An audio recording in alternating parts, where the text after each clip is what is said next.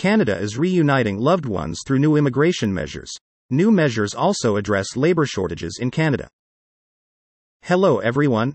Welcome back to our channel Worldwide Immigration News. We hope you're doing great.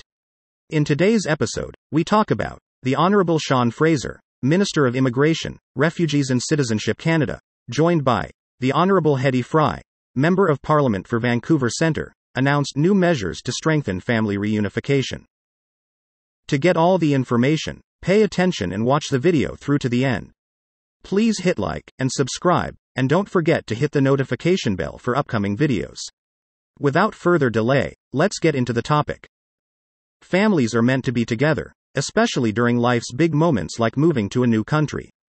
That is why Canada is working to help families reunite more quickly and easily, and support themselves once in Canada.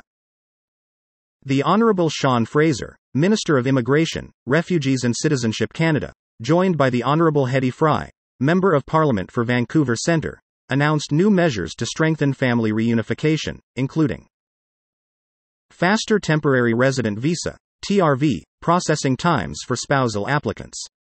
New and dedicated processing tools for spousal TRV applicants. New open work permit for spousal and family class applicants.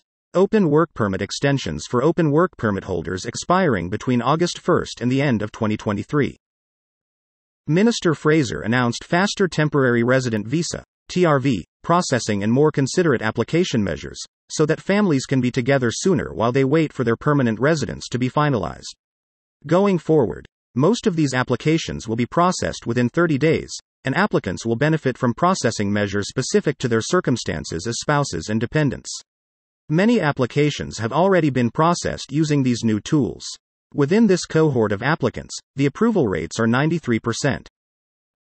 Once in Canada, newcomers often seek jobs to support themselves and their families. That is why Canada has also made open work permits available for spousal applicants and their dependent children who reside with their sponsor in Canada and have temporary resident status.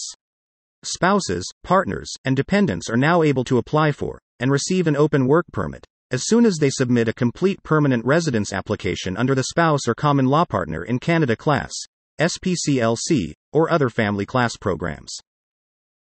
Finally, Minister Fraser announced that spousal applicants, along with other open work permit holders, whose open work permits expire between August 1st and the end of 2023, will be able to extend their work permits for an additional 18 months.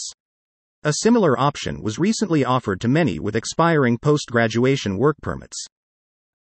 Immigration will continue to play a vital role in addressing Canada's labour shortages, and together, these initiatives deliver on the Minister's mandate letter commitment to strengthen family reunification by facilitating temporary resident status to spouses, partners and dependent children waiting for permanent residence.